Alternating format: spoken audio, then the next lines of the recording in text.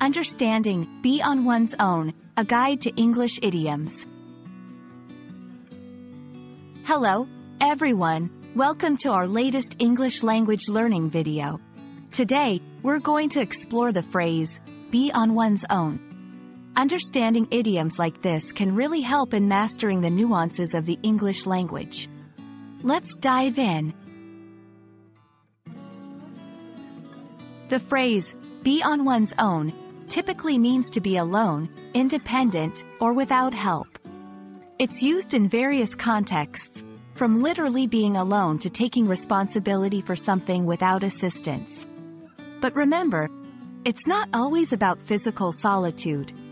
It's often about emotional or practical independence. Let's look at some examples to understand this phrase better. 1. Physical independence. After moving out of her parents' house, she was on her own for the first time. 2. Emotional independence.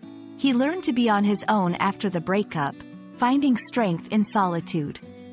3. Professional context. In this project, you'll be on your own, without a team to assist you.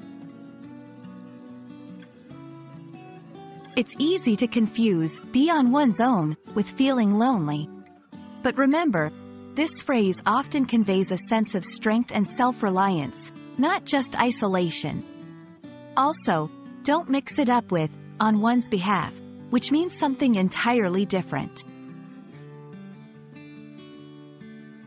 Stand on one's own 2 feet, similar to be on one's own, implying independence and self-sufficiency. Go it alone, to undertake a task by oneself without assistance. Fly solo. Another way of saying to do something alone, often used in professional or creative contexts. We hope this video clarifies the meaning and usage of be on one's own.